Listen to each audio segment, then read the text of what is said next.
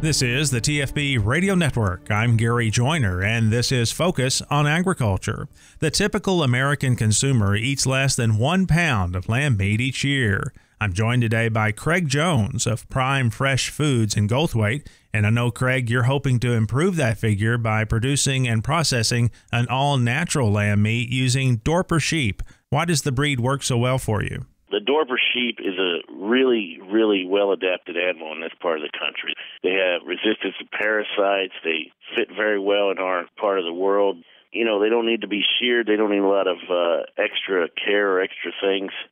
That lends itself to minimal handling. We don't have to shear them. We don't have to do a lot of things to them that we've done before. And most importantly, Dorper sheep are bred for meat production.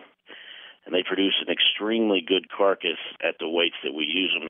They have significant loin-eye size and good meat-to-bone ratio. It's a fairly lean carcass that hits a lot of things that consumers are looking for.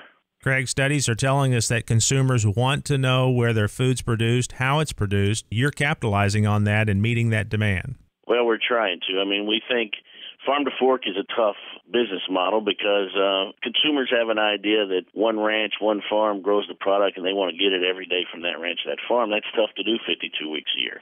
So what we've done is work with a fairly decent-sized pool of ranchers in the area, and they are producing the lamb according to our protocols, but our protocols fit their production method. So they're producing lamb in a way that works, and we work with these individual ranchers and farmers and market their product.